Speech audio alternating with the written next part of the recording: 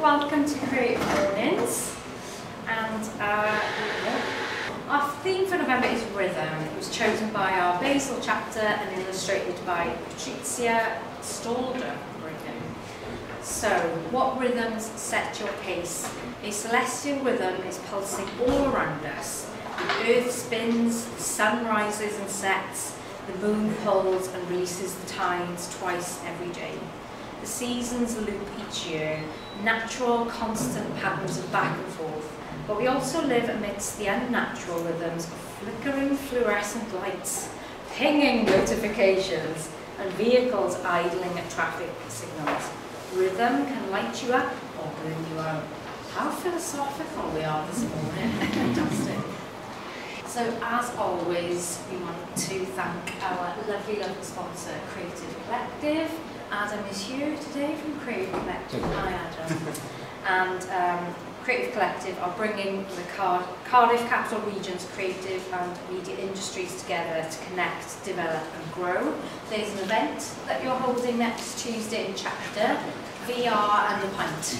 That's right, isn't it? Yeah, it won't be as dangerous as it sounds. So, I would like to take this opportunity to pay tribute to a friend and hugely influential member of the creative community in Cardiff. This is Chris Carpenter, who unfortunately lost his life to cancer recently. Chris had a background in branding and illustration and was half of Pat and Easter's with lovely Suzanne, who's here today. If you want to check out their work, please do. It's absolutely amazing. They're on Instagram, they have their website, and their work just brings me and so many people such joy. So, excellent marketing, thank you. You're welcome. So Chris was not only hugely talented at what he did, but one of the snazziest dressers in the city, never without clashing patterns, Paisley being a favourite. A twirly moustache and a twinkle in his eye. He loved nature, cycling, music, and gave a shit about other people and the world we live in. Chris was kind, funny, generous, with a love of life, and I'm immensely proud to have called him my friend. Pat and Easter's will live on with Suzanne, and there will be an exhibition of Chris's work next year, which is Birds and Trees, I believe. It certainly is. Perfect, cannot wait. And money is being raised in Chris's memory for Valinda Hospital, who will bring it to Chris and his family. And that's the QR code, and I can share that one with you later. And I just wanted to say thank you to Chris for always being himself and giving a shit. Perfect. So, we have our lovely speaker next, Jodi Ann Nicolson, talking about rhythm. So who is Jodi? Jodi is a mixed-race British Afro-Caribbean dance and visual artist based in South Wales, training in contemporary dance at Trinity Laban and exploring fine art in Cardiff School of Art and Design. Her practice plays with multiple disciplines. When looking at her practice through a focused lens, Jodi's work is about understanding the impact of past and place on her identity. When looking at her creative practice through a wide lens, Jodi's work is about community, identity, home and belonging. I'm not going to say any more because we've got lovely Jodi here to talk all about her work and rhythm. Thank you so much. Thank you. Thank you. Where do I sit? I think I'm going to try sitting here. I think it's a well sit. So I've had a great intro now, so I feel like a lot of what I was going to say here I no longer need to say, but I'll go through a few little bits, because that's what I say when I'm writing a bio, and you have to write who you are as an artist, and then I kind of go, well, what's the other ways that I could say it? Because I get so pinned down by like labels, label dancer, label artist, label textile artist, and I'm kind of like, oh, brand. And I'm like, what am I interested in that ties in all those three boxes? Like, what is it that I'm interested in broadly as an artist?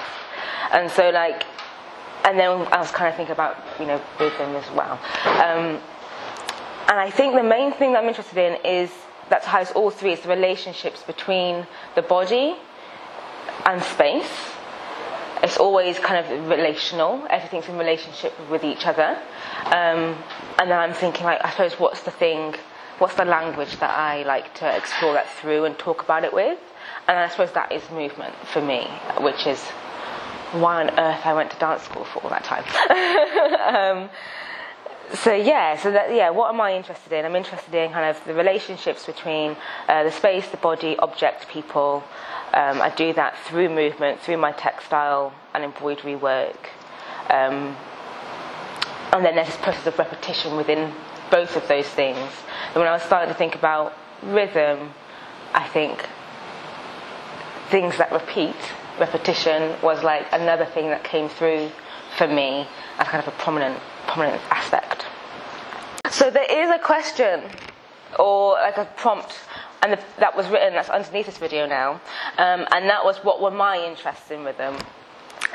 So when I started to hone in specifically to think about what on earth is rhythm for me, why have I been asked to come and talk today under this kind of like umbrella term? The obvious one is I'm a dancer, right? So like I move to music and different rhythms. And then I had a conversation with my friend, another dancer, who I teach with a lot. And I remember him turning around to me one day and going, "For a dancer, you're rubbish with music, aren't you?" And I laughed and I was like, yeah, I am.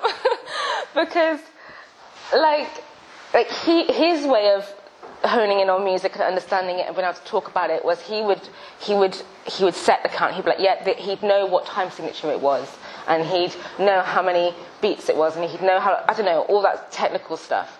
And I was like, yeah, I can know that, and I can tell you that this is a 3/4 time. That's the main one I can pick out really easily. And then I'll start moving, and I'll move completely differently to what I think I've set it as beforehand. And he's like, why can't you do it? And I'm like, I can, I just need longer. And I don't think about it in a really logical way. I just kind of feel it, and I'll pick out a melody or I'll pick out a thing. And so like, it's like, because when I'm watching you dance, and you're clearly dancing to the music. It's like, but when it comes to articulating it, you just can't do it. And I'm like, I can, it just takes me longer. Anyway, I digress. Interesting thing about being a dancer, asked to talk about rhythm, but I'm also quite rubbish at it. So I think that's funny. So yeah, that was my kind of more literal starting to think about what does rhythm mean to me, and how do I meet it every day as an artist. My inability to count, but somehow it's there intrinsically within me. And then as I started thinking more about rhythm, I started translating it into kind of more wider concepts. So I started thinking about, repetition and things that repeat and like different cycles. And then cycles became a thing that I was really interested in. And it's kind of a thing that reoccurs and is in a to-do list somewhere of research this more. So I started being interested in the different things the different cycles and different cyclic things. So like thinking about the cycles of sleep, thinking about the cycles of focus. I read you tend to be able to focus on something between 20 minutes and an hour, and then after a while that your focus will go and it will just naturally you need a break, or you're on to the next thing. And so started thinking about recognizing when that was happening to me, like how long can I focus on a task before it's gone, and then like watching that repeat again and again and again and again throughout the day. My motivation as a cis female, my menstrual cycle, like, and how that dictates where I'm at daily, weekly, monthly. started looking at what are all the different cycles. And in the poem we mentioned like the natural cycles of the seasons, of like our circadian rhythm. All of these things, I started kind of going down a rabbit hole. And I was like, ooh, so many cycles, so many things that dictate us. What's happening around us, what's happening within us. And then trying to take all of that and going, okay, so what am I interested in then with that info? How am I using that in my day-to-day life as a dancer, as a human, as, whatever. And I think I'm probably on the next slide now. Yeah, so I went off on a tangent and all this stuff, and then I remembered what I really like to do when I'm trying to learn about things or researching stuff. So I go back to etymology of words. So I love the dictionary. And I picked up rhythm, and it says a strong, regular, repeated pattern of movement or sound. Tick. Got that one. Knew it. A measured flow of words and phrases in a verse or a prose is determined by the relation of long and short or stressed and unstressed syllables. Number 3. And actually the last year or so I've been fascinated with poetry and spoken word and trying to start writing myself, and a whole practice of improvisation through written text and movement. And so that was like, oh yeah, that's what I'm interested in that. And then number 3, a regularly reoccurring sequence of events or processes. And I went, so that's why I went on that tangent of like different bodily systems, natural systems, like things that repeat. And then I went, okay, cool. So all of that was worth something, going on all that little tangent and like listening to all these things. So I was like, cool, great. And then I looked up circadian rhythm, because I knew roughly what it meant or what I thought it was. But again, like I say, I like to go back to like the origins of things. And I won't read all of this just because it's a lot. But I was interested in where it said something about, because I'd always thought about it as a human thing, things that humans have, and it's how we relate to, like, it's somehow linked with like the sun and the moon and like time. And then like reading this, I was like, oh, I mean, stupid me, of course, like all living things would have their own rhythm, right? Because we're all interlinked, interconnected. And so I was like, just a little thing that I was interested in. So yeah, so I'd gone on my spiral, I'd come back to these definitions, and I was like, okay, so how do I tap into this? How can we tap into this? I was chatting to my friend about doing this talk and telling him all this stuff, and he went, but what I want to know is how you do it on a day-to-day. And I was like, okay, cool. So maybe I'll talk a bit about that. So yeah, how these definitions inform my daily life? Like, how do I apply these? Like, why? What is the link? And I think the main thing that I've thought about and kind of come back to is an act of listening. An act of listening to myself and my body. I have these natural, like, whether I'm thinking about it or not, I will lose focus on something. If I'm thinking about it or not, I'll go throughout the week of feeling really motivated or not motivated, or I'll, all these things and behaviours are happening, whether I like it or not. And so, especially over the last few years, I've just been thinking, okay, well, how can I tap into this? How can I listen to myself, and how can I harness it? And especially, I'll say the thing I shouldn't say, about lockdowns and like having to just like have nothing, have everything taken away. But then, for me, I saw it as like a great opportunity to structure my day exactly how I needed it and wanted it. Because I also realised I'm a person of structure and habit. I could suddenly start seeing and understanding more. I realised I'm really focused on I can do stuff anytime between the moment I wake up, which is normally about 6, to about 11. I can do loads of work then. I can also do loads of work between about 5 p.m. and like 10 p.m. That time in the middle, don't ask me to do nothing. Like, I am rubbish. I just want to eat, sleep. I could go for a walk. I could do things like sewing and stuff. I can do kind of creative, mindless, repeated tasks. But if it's like something to focus in on, like, I'm rubbish. So I was like, oh, okay. This is a new learning of myself. Like, and like when I can do that, that's great. But sometimes I do have to do a meeting at 2 or something, or I do have to sit down and write something or whatever. And then I'm like, okay, well, I know I'm not going to find this easy. So what things do I need to do this task? I know I'm in this place. What do I need to do this? So like it's listening to my body, listening when I push myself to do more, or when I go, I'm tired. Just say no and rest. Like, just, it's okay. Like, so yeah, all of these kind of habitual things and trying to learn. I've gone off a bit of a tangent. I've put here, I listen to podcasts and habitual behaviours repetition. So recently I discovered these podcasts by a guy called Stephen Bartlett. He's on Dragon's Den, and the podcast is Diary of a CEO. And he talks with different people who are experts in their fields, and the ones that I've been most interested in, I think, have been neuroscientists and people who are therapists, psychotherapists, behavioural coaches, all those people,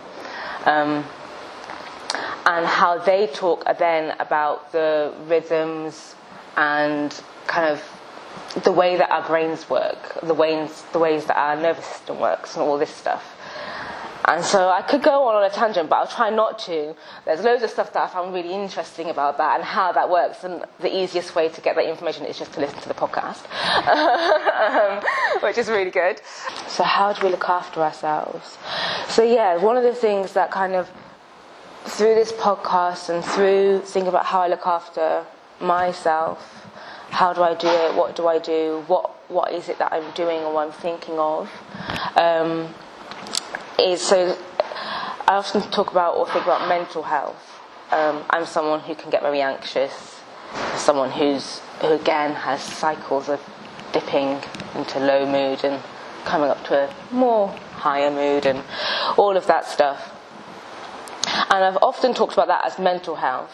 And then through these podcasts and through listening to neuroscientists, I realised that actually it's quite useful to talk about it as brain health, which for me, was like, whoa. Because we talk about how to look after our bodies. As a dancer, I'm really in tune with my body. I know what my muscles need. I know how to look after my joints and stuff. I don't know, I know how to look after this engine. I've trained and I've looked after it for a long time. And thinking about this idea of rhythms or the natural cycles of the body, I can learn. Yeah, I don't know. I'm used to this tool, and then what goes to this tool is a whole nervous system, and that nervous system is linked to our brain. And all of this is something that I think is intrinsically linked with our physical body, but can be forgotten about. Why do we forget about it? Why do I forget about it? I don't really know. I suppose because I'm thinking it's already doing stuff, and so this is what I need to think about because it's not alive, but it is. I don't know. Lots of random things. So started thinking about brain health and how we look after ourselves that way, and that was another rabbit hole that I went down. I've got body is governed by cortisol. That's stress. But then also that's what tells us when you wake up and when to sleep. And I can't remember the other thing that it works with, but there's two things that it works with in the body. The cortisol spikes, and that's when we get up and we wake up and we're like, this is how we start our day now, This is how to get the digestive system going. This is how to, it gets us going. It's like the oil and the petrol in the engine or whatever. It's that thing. But it's too much of it. that's when our body goes, oh my God, this is a lot. I don't know how to deal with this. And then like, how do we regulate that? And then how do we look after that? Like, I'm constantly, so I like to work out. I like to go to the gym. I like to weight lift and stuff. And I'm a morning person, so I tend to get it done in the morning. And I'm questioning whether actually that's a really good thing for me to do, because it also spikes my cortisol levels. And it gets them, I question whether it gets it too high. And I'm like, oh, maybe I need to wait until it would have dipped maybe in the afternoon. And then I go then to help, again, always thinking of like, how do I regulate myself? Like, how do we do that? What is my natural bodily rhythm, and how can I harness it? Always going back to that question at the moment, like the last year or so, always go back to that question. Which brings me to the end.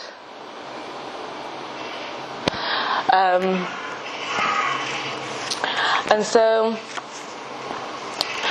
I was thinking about all of this stuff, and this is a moment in nature that I decided to record. And I decided to write and start to gather these things, kind of like a score. Find a tree, feel the grooves, rough against your skin. Pick a branch, think back, mold your body into its curve. Let go of the muscle, find a swing in your arms. Let your ears drink in the sounds. Bird song, distant chatter, the breeze through the leaves. Let your skin be caressed, enveloped by the warmth of the air. Eyes soften. Inhale.